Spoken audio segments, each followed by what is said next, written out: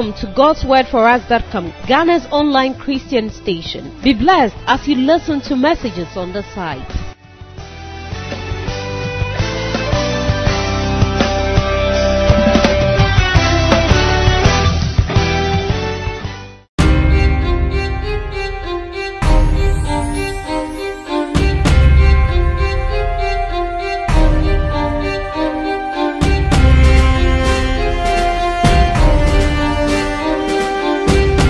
Lift up your hands. We'll take one worship song. We bow down. Start it all over again. Lift up your hand. Close your eyes for a moment. The topic we are dealing with is a very, very, very serious one. I'm speaking on Jesus, the Son of God. Lift up your hand. Lift up your hand and worship God for him.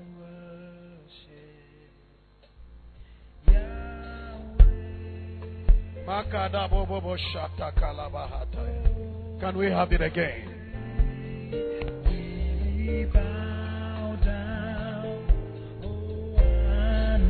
Let the doors be open in the spirit. Yes, Yahweh. Can we sing a song unto the Lord? Oh, we bow down. We bow down. We worship. Oh, we bow down and we worship you. One more time. We bow down. Here we go. Oh, and worship. Oh, Yahweh. Oh, let's worship him. we say, yeah, Yahweh. Oh, Yahweh. Oh, yeah, we sing to you, Jesus. We sing to you, Lord, Yahweh. Oh,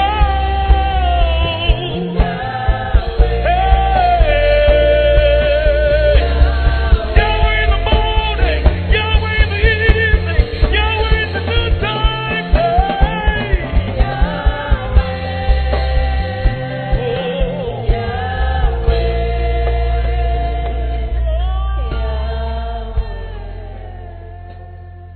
Can I please charge you to lift up your hands unto the Lord?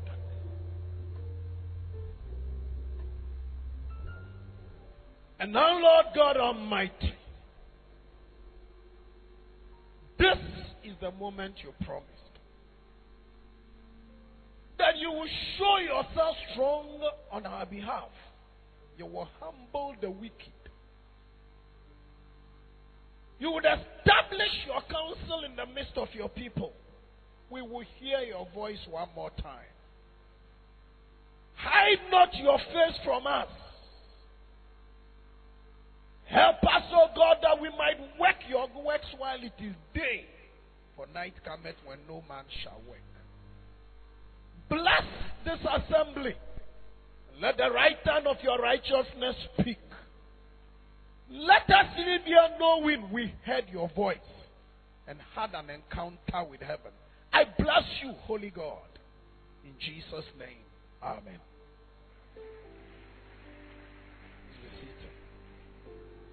I'm speaking on Jesus, the Son of God.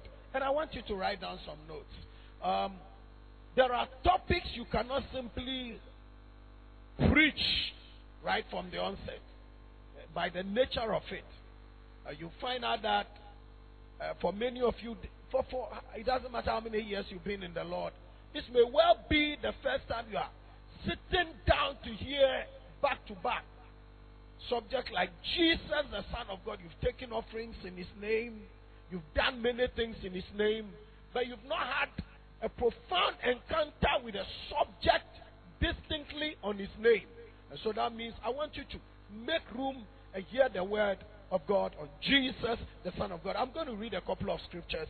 Let's go to Romans chapter 9, verse 5. In Bible study we may call this kind of topic is what you call a topic on apologetics. We are raising a defense of the subject, who is Jesus, the Son of God. Because there are several opinions on the subject. Let's go to Romans chapter 9, verse 5. Romans chapter 9, verse 5. Good. Romans 9, 5. Of whom are the fathers, and from whom, according to the flesh, Christ came, who is over all, the eternally blessed God. Underline that. The eternally blessed God. Colossians chapter 2, verse 9 says, in him dwells the fullness of the Godhead bodily. Hallelujah. Let's go to Acts chapter 9. I'm reading 3 scriptures up front. Acts chapter 9, verse 20. It says, Acts chapter 9. Acts chapter 9, verse 20. Can I hear amen? Immediately he preached. This is Paul after his conversion. Immediately he preached the Christ in the synagogues, that he is the Son of God. Paul preached immediately after his conversion. He preached that Christ is the Son of God. One more scripture. We go to Luke chapter 22, verse 70. Luke 22, verse 70. This is what he says. Then they said, okay, verse 69 says, hereafter the Son of Man will sit on the right hand of the power of God. Then they all said, are you then the Son of God? So he said to them, you rightly say that I am. Say with me, you rightly say that I am. One more time. Now, in recent years, I want to give you a backdrop to the teaching. This is a very, listen, everything about Christianity hangs on what I'm dealing with. You miss this, you will not understand anything about church and Christ. The subject we are dealing with is a life and death issue. It is the pivot around which everything revolves, whether you know it or not. And I'm going to share with you a lot of deep things that may save your life and give you solid understanding of the purposes of God for the church. Can you say amen? In recent years, a book has been written, The Da Vinci Code. The Da Vinci Code gives all kinds of understanding and assumptions about Christ and has made matters worse for the church. Now, there's a great Bible scholar called Josh McDowell. Josh McDowell is a Christian apologist. A Christian apologist is one who defends, he's not a preacher, he doesn't have to be. But he studied academically as a child of God how to defend the word of God. So he's a Christian apologist. He's on the top flight of them all. He's called Josh McDowell, a popular Christian apologist. And he's written a book called The Evidence That Demands a Verdict. It's a book you should read. And he argues that it is said, he argues that Jesus is either a liar, a lunatic, or Lord. The evidence that demands a verdict. That popular apologist says Jesus is either a liar, a lunatic, or Lord. And then he builds a theory that says if Jesus is called the trilemma, it's from the word dilemma. Dilemma is confusion about two things. But now it's confusion about three things. So in Christian apologia, it's called the trilemma. And he says, if Jesus is not a liar, then he must be a lunatic. He said, a liar couldn't have said the things Jesus said. Because what he said has come to pass. So he cannot be a liar. He said, oh yeah, go ahead and give the Lord a hand. We are building our case. And he said, Jesus is not a lunatic. Because he has not known a lunatic who behaved like Christ, who saved people and went to heaven. Because the lunatics are still here. So if Jesus is not a liar, he's not a lunatic, then he must be Lord.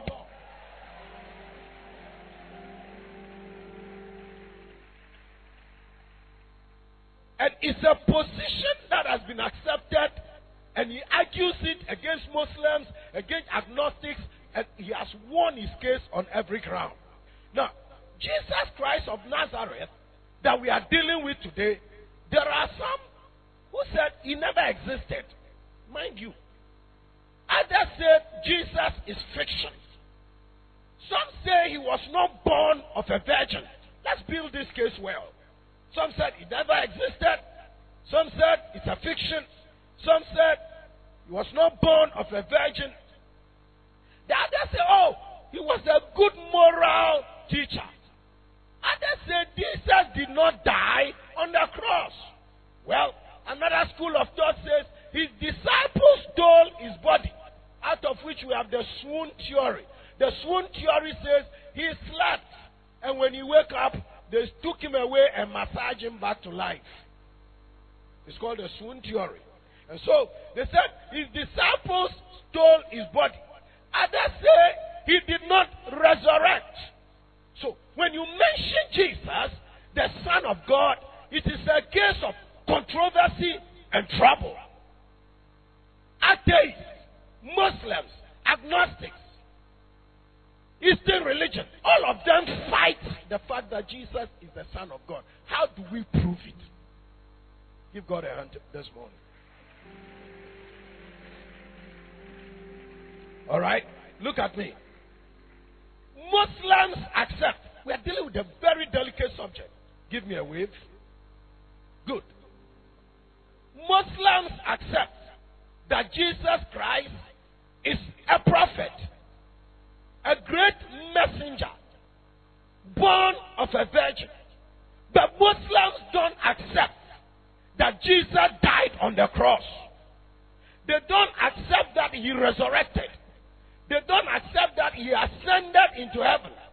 And worst of all, they don't accept the divinity of Christ. That Jesus is not God. How do we prove it? They deny the divinity of Christ. Now let me kick off with this. Time magazine, a non-Christian prestigious news organ, on December 6, 1999, listed people who had acquired power over 2,000 years. Times magazine, the most popular secular magazine in the world. They listed the names of people who have received a lot of power, worked up economic, political power for 2,000 years. And they mentioned Indira Gandhi, they mentioned Stalin, Roosevelt, Chairman Mao, Hitler, Catherine the Great, Karl Marx, and Mohammed. But the Time magazine article of 6 December 1999 stated emphatically the single most powerful figure, not merely in the secular but in the spiritual, for 2,000 years in all human history is Jesus Christ, the Son of God. Oh, can you stand up? Can you No. This is not the church. This is unbelievers. Put your hands together for the Lord.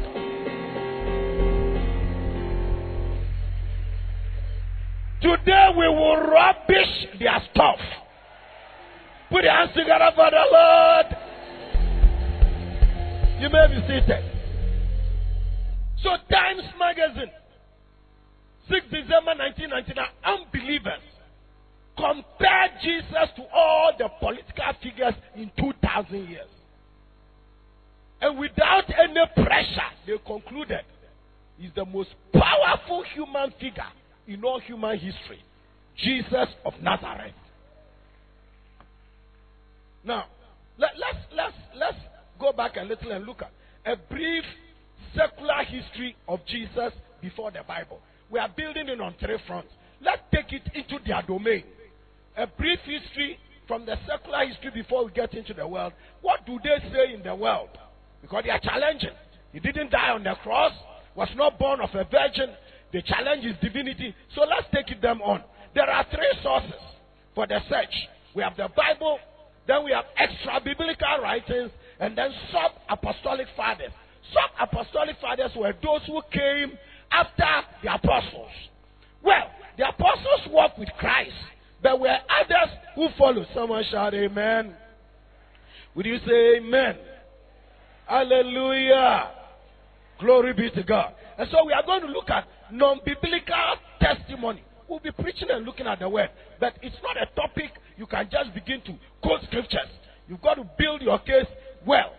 Roman historian. There was a Roman historian called Tacitus. And he wrote, when people said Jesus didn't exist, he wrote that Emperor Nero blamed the Christians for the fire that destroyed Rome in AD 64. And he wrote that there were people following a certain man called Christus. And he wrote in history. This is not a Christian. Now, that's one part of the case. Another important evidence about Jesus Christ is from the letters of a man called Pliny the Younger. He was a Roman governor of Bithynia in Asia Minor. And he's dated AD 112. Listen to this. He says, he sent a letter to Emperor Trajan. And he wanted to find out how to legally deal with the people who worship a certain Christ as God. There's a proof historically of this guy who wrote a letter to the man to find out from Emperor Trajan how to deal with this sect that was worshiping a certain man they said rose from the dead. This is secular record. Finally, the first century Jewish historian Josephus mentions Jesus severally in his writings. And this was a man who lived about the time of Jesus. Let's put our hands together for the Lord. Now, I'm changing direction. Now that we've seen extra biblical history, let's get into the world. Bible history and Jesus, the Son of God. Lift your hand and say, Jesus, the Son of God.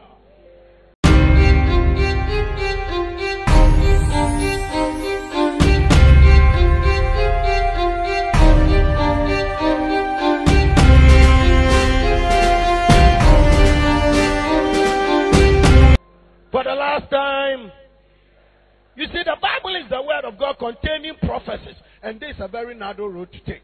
Jesus, the Bible tells us, it contains prophecies that one day a certain Messiah and Savior will come. Many of the prophecies written in the Bible were hundreds of years before the time of Jesus. Now, Bible scholars have discovered that there are 332 distinct predictions or prophecies concerning the coming Messiah in the Old Testament. Lift your hand and say 332. One more time. Say concerning the Messiah in the Old Testament. Now, the Old Testament was completed in 450 BC. That's 450 years before Jesus was born. There are 61 major prophecies concerning the Messiah from prophets and holy men over 2,000 years. Guess what? All the 332 predictions, including the 61 major predictions, are all fulfilled in Jesus Christ. You are not proud of that. You are not proud of it. I am building my case. We've seen extra biblical history. Now we come to biblical history. We'll be preaching.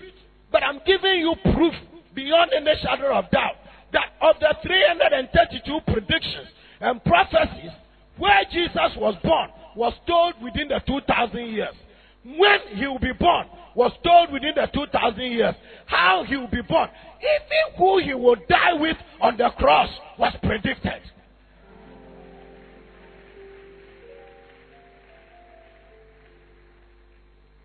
So now the question is, how did Jesus come to fulfill 332 prophecies? Some say it's accident. Some say it's on purpose. And there's a third school that say it's divine appointment. No, I don't know which side of the bed you are on. I say, some say it's accident. Maybe that's where you are. Others say it's on purpose. Others say it's coincidence. But there are those who say it's divine appointment. Give the Lord a hand if you believe it's divine appointment.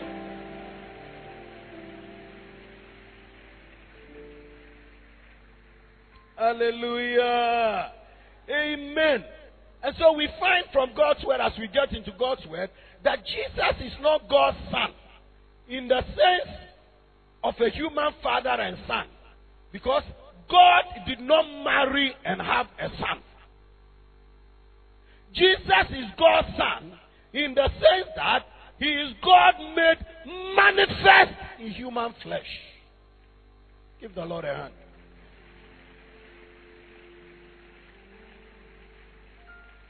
You see, in building our case, I want you to understand that there are what we call tenets of faith, pillars of faith, like the pillars of Islam. There are things that you must be willing to lay down your life for if you believe in Christ. And Jesus being the Son of God is one of them. You see, Christianity is not an institution. Christianity is the only religion built on a man. If you take Jesus out of the equation, there's no Christianity. Give the Lord a hand. Clap well, clap well, clap well.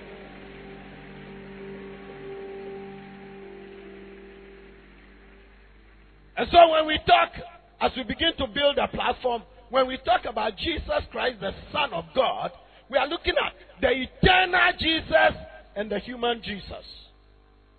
You see, it's a staggering confrontation for people who don't believe in the Word. That the Bible said the eternal Jesus, John 1:1, in the beginning was the Word. And the Word became flesh and dwelt amongst us. And yet, Jesus took on the form of a man and dwelt amongst us and took away our sins. And the Muslims say it's not possible.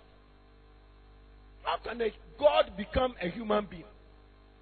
When you talk about the eternal Jesus, you are speaking about Philippians chapter 2 verse 6. I'll be able to read all the scriptures.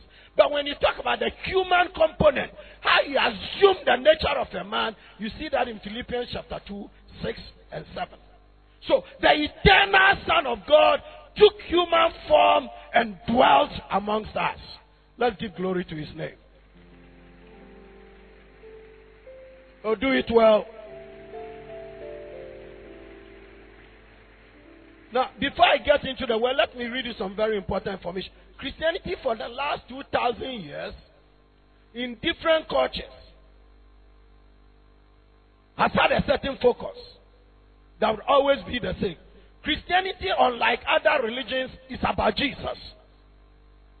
If it could be proven that Jesus never existed, Christianity will collapse. We are dealing with Jesus, the Son of God. Some of you have been born again many years, but you are confronting something unusual. Because this is a very delicate subject. And it's the foundation for your experience and belief. To defend what you believe, you've got to understand what I have believed. You can't defend something you don't understand. And that's the problem of the modern church. We can speak in tongues and not know the Christ of tongues. Oh, give God a hand.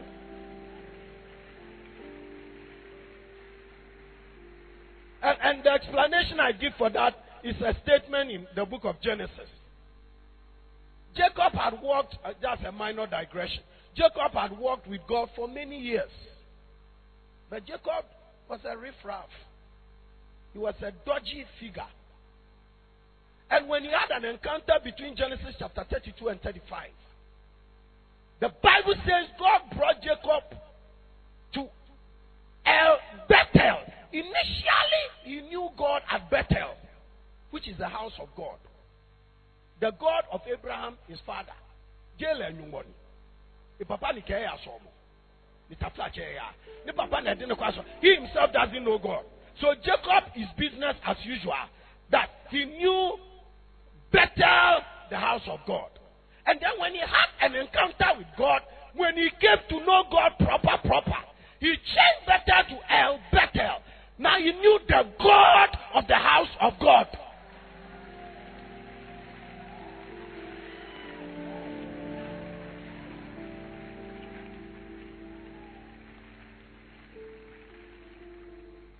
After God said, go to Bethel and renew your consecrations. When he cast out all the demons and the gods and foreign gods, the Bible says he came to El Bethel. Because now he's not talking about the God of Abraham, the God of Isaac. He's talking about his own God.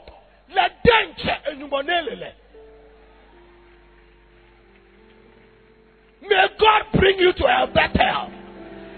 I say, may God move you from Bethel to El Bethel. In this program, may God move you from Bethel to El Bethel. May you know the God of the house of God. Because there are many people in the house of God who don't know the God of the house. Put your hands together for the last time.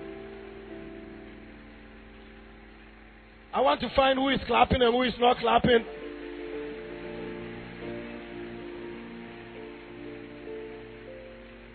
Hallelujah. So now, building my case systematically, we are getting into deeper waters. We've seen what the Time magazine said. Most powerful figure in human history. Who put that behind us? We've seen what secular historians say. They witnessed over 332 predictions concerning Jesus fulfilled in one person. We've seen 7 times I am, which leaves us many still unconvinced. I am the bread of life. I am the door. I am the way. Which emphasizes is I am as God. And people say they are not convinced. Jesus performed 35 specific miracles. Josephus, in the Testimonium Flavenium, says Jesus was a doer of startling deeds. If anybody and people were not convinced. Now, if Jesus, now let's move it further. We are talking about Jesus, the Son of God. Now, if Jesus' miracles were just healings, or we say it's easier, but he broke the laws of nature. Now, if it's just about multiplying food, no problem. Can I hear amen? Oh, no, lift up your hand and give the Lord a wave. Give the Lord a wave. I'm going to deal with, we are now looking at Jesus, the Son of God, and we are looking at the supernaturalness of his ministry. And when we talk about the miracles of Jesus, we look at it from 4 categories. Jesus' nature miracles fall into 4 categories. The controlling, he controlled nature when he calmed the storm. He stretched nature when he fed the 5,000. He ruled nature when he walked on the water. They said we don't agree. He conquered nature by raising the dead.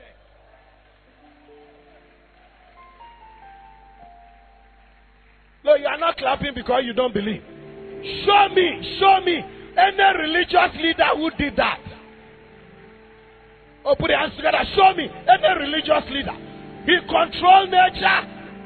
He has power over nature. He did things no man has done.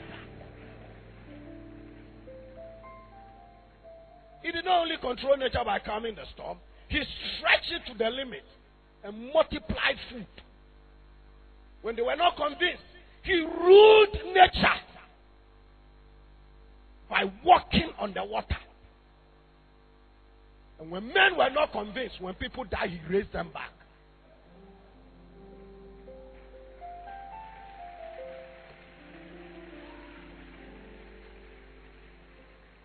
Now, I'm coming to the critical point in the teaching. Nothing Jesus did in his earthly ministry surpasses, supersedes, or validates him as the Son of God like his resurrection. That's where we are now. Nothing. Nothing. If he died and was not risen, that would have been the end. Everybody dies. So how about it? Nothing validates the claim as the Son of God. And I'm taking it to unfamiliar territory. Like his claim to the resurrection. Romans chapter 4. Declared to be the Son of God with power by the resurrection from the dead. Declared to be the Son of God with power by the Spirit of holiness through the resurrection from the dead. The resurrection from the dead is the greatest validation that Jesus is the Son of God. I have power to lay down my life. I have power to take it up again. And I declare, child of God, that today, whatever you are facing, the Lord can raise you up. I said the Lord can raise you up. What he did, he will do for you. Can I hear amen? The Lord can raise you up.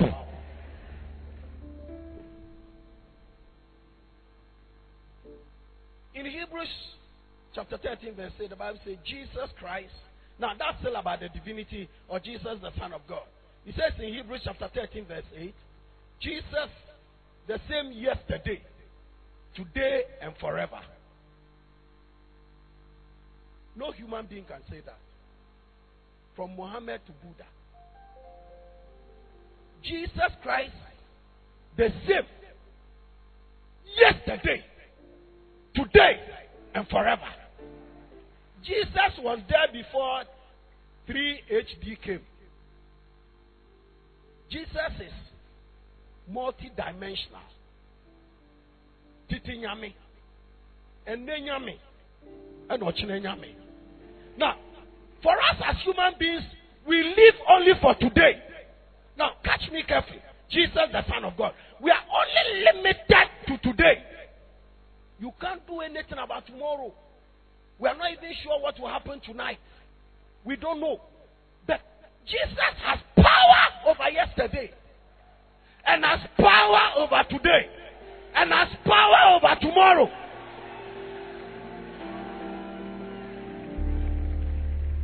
That's why, as the Son of God, I want you to know tonight, Jesus can fix your past.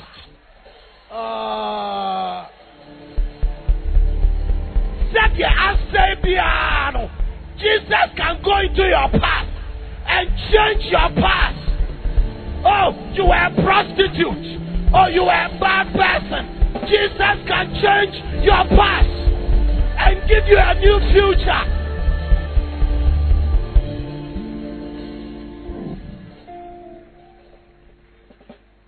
You have a bad past. You are an armed robber. God forbid you were a prostitute. You were a burglar. You were a petty thief. Your background is checkered. Everything in your past is not good. And when you get born again and meet the Son of God. When you meet the Son of God, Jesus can go into your past like Jacob, and change your past. Nobody can do that. Jesus can go into your past and change your past. I heard, I'm still working it out now. We have gotten to the place where we are dealing with Jesus, the Son of God. I had a man who gave a testimony and said, he was reading that scripture and was sharing the testimony. He said, when he was an unbeliever, I had a relationship with a girl, and things were really rough. He said he broke the girl's heart. And when he got born again, he didn't know what to do. The guilt of it was too much for him. So he wanted to find a way to deal with it. And then one day he went to a program. And he met the girl standing with a man. And he went to greet the girl. And the girl told him, "Oh, I'm happy you're a preacher now. But I thank God. God has given me a better man than you." So the problem the guy was trying to solve, God has solved it.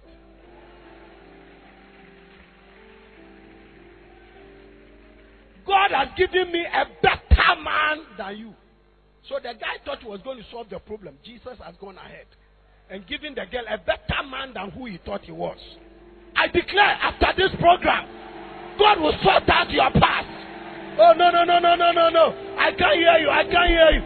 If there is anything in your past, anything in your past, anything in your closet, anything in your background, like Joseph, your problem, like Jacob, your problem with Esau, I declare God will sort it out.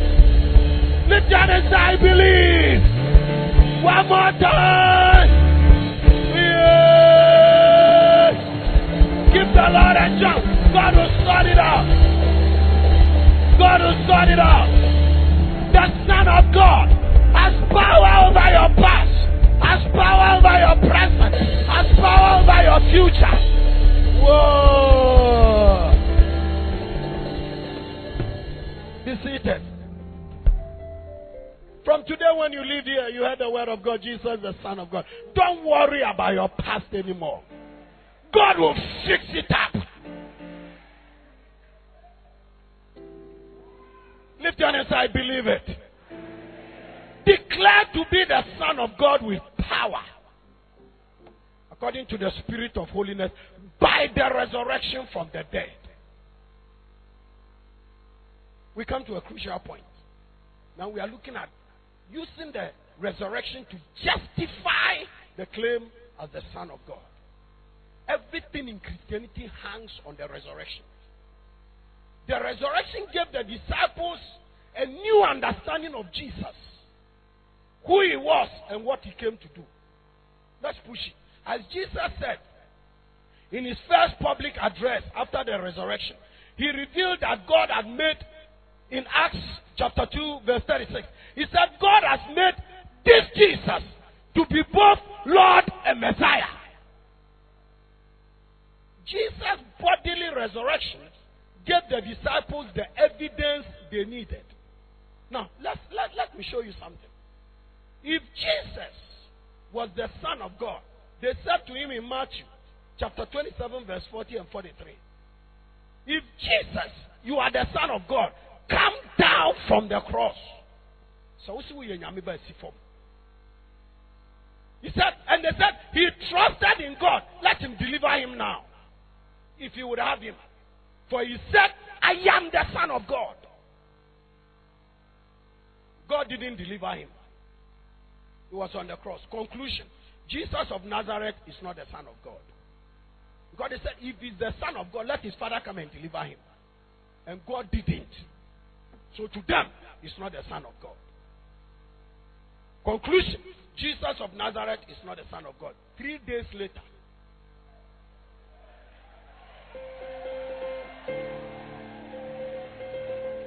"72 hours after, what they said was not possible, God made it possible." I am not used to giving prophecy. Can I give you a prophecy today? That 72 hours, God will change your destiny. Woo! Oh my God! 72 hours, you will get that phone call. God will open you a door. The Lord will hear your voice. 72 hours. Lift your hand and say 72 hours. Receive it now. Makadaba. 72 hours. You receive a phone call that will change your destiny. God will open you a door you have never entered before. 72 hours. 72 hours. Give the Lord a shout.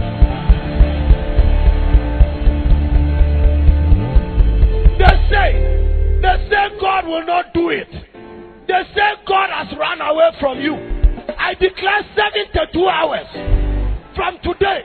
If I be a man of God, 72 hours, let God validate you. Let God vindicate you. Shout amen. Yeah. Whoa.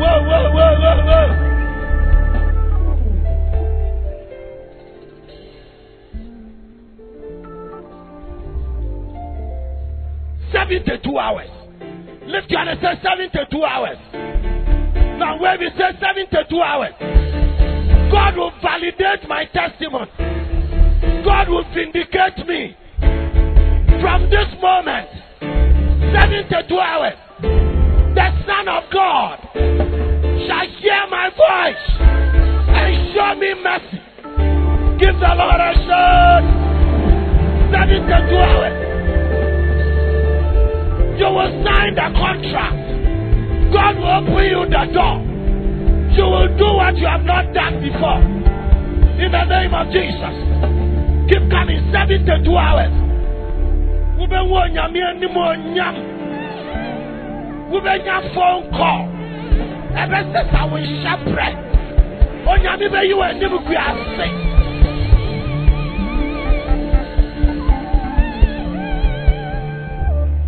Me say that we will be nyane. Yes, you will nyane on yam janye jam. Me say we be nyane. You will see the glory of God. God go po overtake. Oh, in your life, and never back. Be seated. When you live here, prepare for the 72 hours. Your enemies have challenged you. If he is the Son of God, let him come down. Let God come and deliver him. God didn't. God doesn't challenge men. God does not accept the challenge of men. How can God challenge a malam?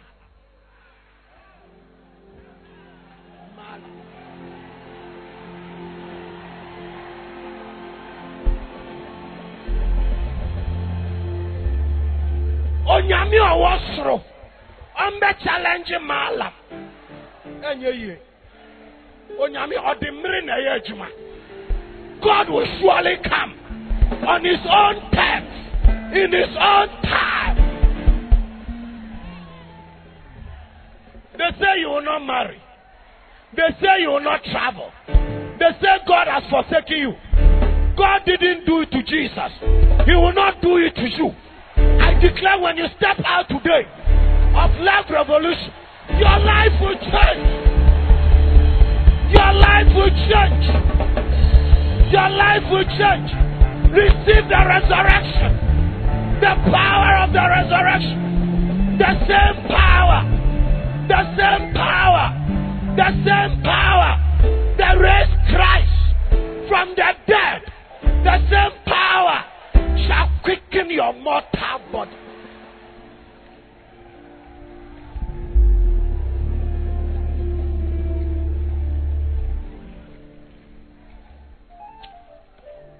BBC.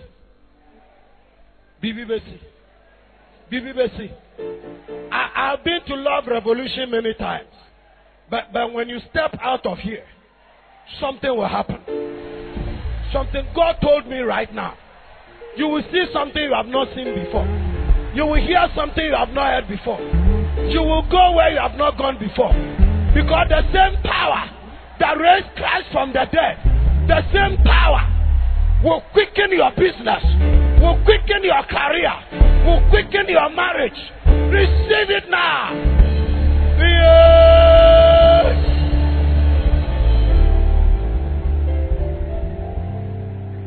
Be seated. After 3 days, God had vindicated Jesus. And so when Paul, in 1 Corinthians chapter 8, verse 6, a thoroughly Jewish writer, the resurrection was placed where it belonged. Paul said in 1 Corinthians chapter 8, verse 6, there is one God and one Lord, Jesus Christ. You see, the resurrection reveals Jesus' unique identity. Now, and so when Thomas saw the risen Lord, he declared the unthinkable among Jews. My Lord and my God. Until then, it was impossible to say that. But when Thomas saw him, Makadia. Zandili Makuntaya. Let God show himself to you today. May you see God in a way you have never seen him. There is something about God you don't know. And today, I give you a sure word of prophecy. Within the next 72 hours, you will see God in a certain dimension. Lift your hand and say, my Lord and my God. One more time. So you see, the resurrection is not merely important to historic Christianity and faith. It elevates Christianity above all other religions. Through the resurrection, Jesus Christ demonstrated that he does not stand in the same league. Only one Akanimbo league back. No, they don't all play Barclays Premier. On no boss Super Cup.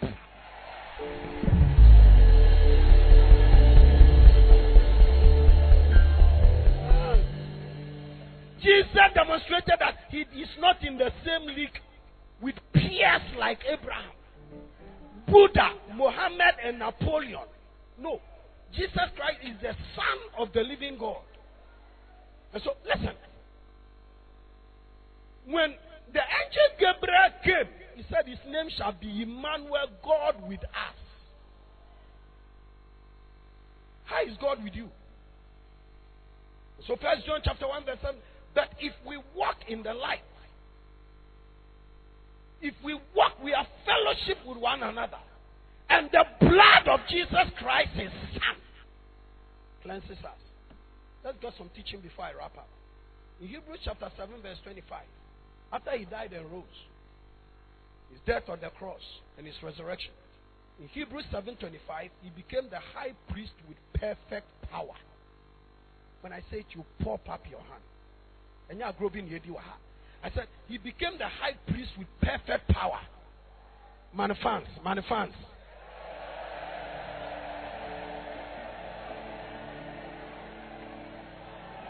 He's watching. That's my God. That's my man. That's my man. That's my man. Jesus is my man.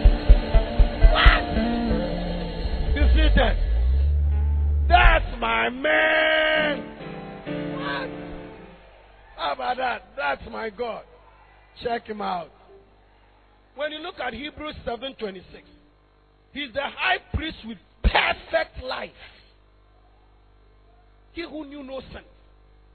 And then when you go to Hebrews 7:27, he's the perfect high priest with perfect sacrifice. No goats and bulls. And so when you go to Hebrews 7:28, he has a perfect appointment. He said, Mary, don't touch me. I've not gone to your father and my father. Bonsa Merade.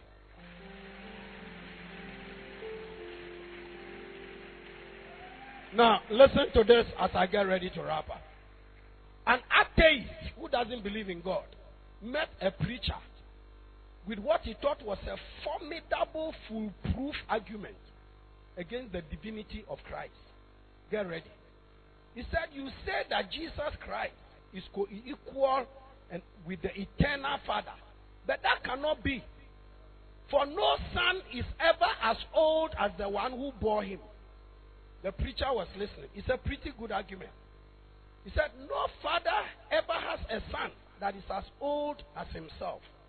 The preacher cleared his throat and stated calmly, you yourself has called God the eternal Father.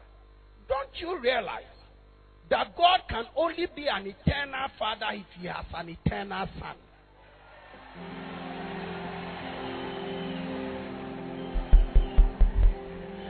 How can you be a father without a son? So if you're a Muslim saying Jesus cannot be an eternal Son, then God the Father is an eternal Father. So it's only logical. Give the Lord a hand.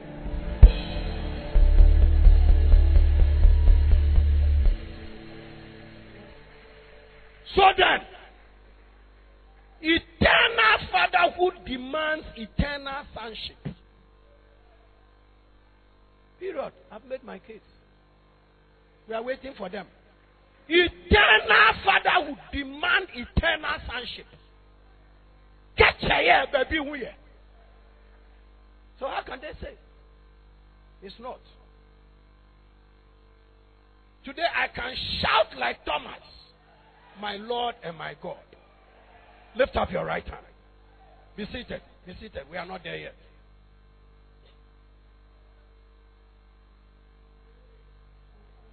When I declare, lift up your hand and listen to my words.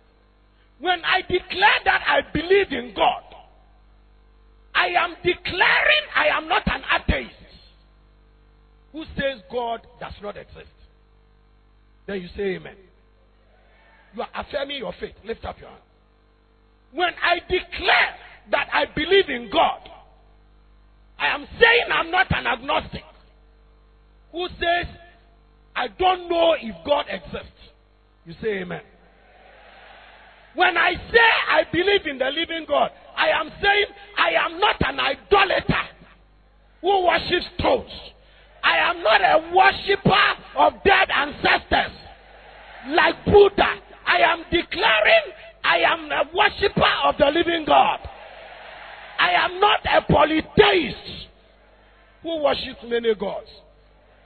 Concluding on that, when I say I believe in Jesus, the Son of God, I am stating I am not a pantheist who believes there are many gods. I am not a modernist who doesn't believe in the virgin birth. I am not a Mohammedan who says he's just one of the messengers of God. But I am a child of God.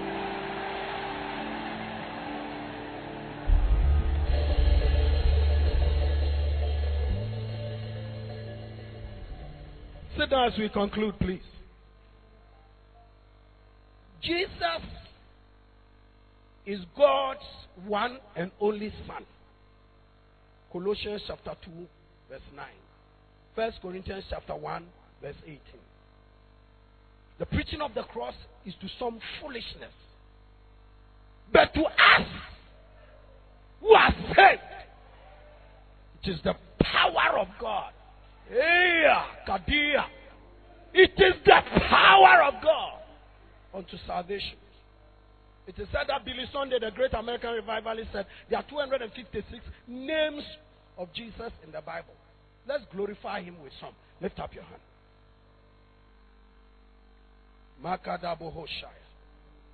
I'm going to take you through the names of Jesus from A to Z. Lift up your hand. A is an advocate to the Lord. Now you say amen. He's an advocate to the Lord. He's an author and finisher. B is the bread of life. C is the chief cornerstone. D, lift up here, is the door of life. F is the firstborn from the dead. The first and the last. G is the God with us. H is the Holy One, our hope and glory. I is the great I am, the image of God. J is the judge of the living and the dead. This is the big one. K is the King of Kings. Oh.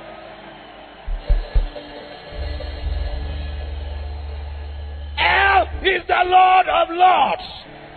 M is the man of sorrow, the mighty God and Messiah.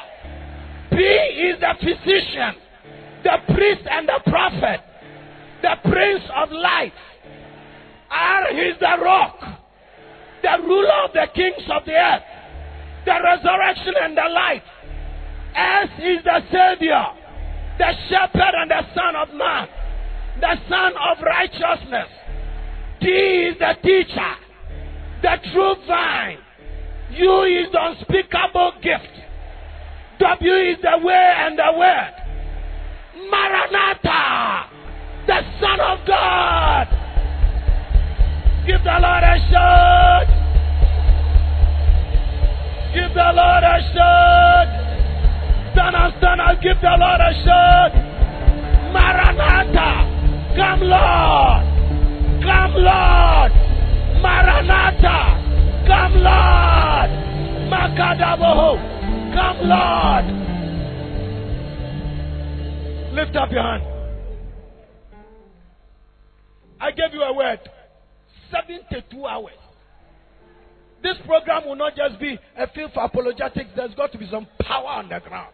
And you heard the man of God said, God is telling you signs and wonders. Lift up your hand. That when you came to Reverend Eastwood's program, you had a prophetic word. That 72 hours, God will validate your case. That you want to see something you have not seen before. 72 hours. Oh no, it's all right. It's all right. I think it should be better to lift up your hand. 72 hours. Listen, if you be the son of God, if God is with you, why have you not married? Why have you not gotten a job? Why is your landlord pushing you? Why is it that you can't pay your rent? Why is it that you can't even eat well? And now, the Bible says God did not respond. And 72 hours after, God came down. And they saw. He said, why are you looking for the living among the dead? He's not here. He's risen. Lift up your hand. 72 hours. You want to call Reverend Eastwood and say, when I prayed, according to the word of God, what God the Father did for his son, God did it for me. I had that phone call. I didn't just come to the program for formalism. No, I have seen the power of God. Lift up your hand and say, today, give you some power. You are going to pray for 5 minutes. Be reckless. Break the rules. Break free. Put your trouble under the cross. Lift up here. Say today. Now give me some power. Say today. I declare. I place my case in every area of my life under the cross. My burdens, my trouble, my health, my career, my ministry. Oh God, I expect a 72-hour miracle in my life. I will not be a laughing stock. Show yourself. Show yourself. Show yourself. Clap your hand and pray.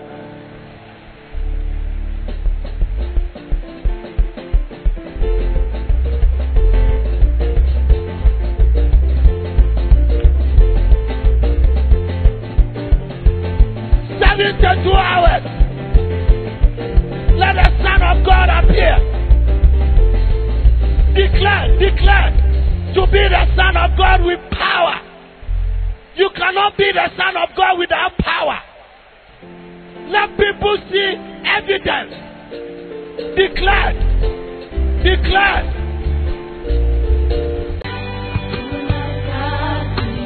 We believe you've been blessed by this sermon.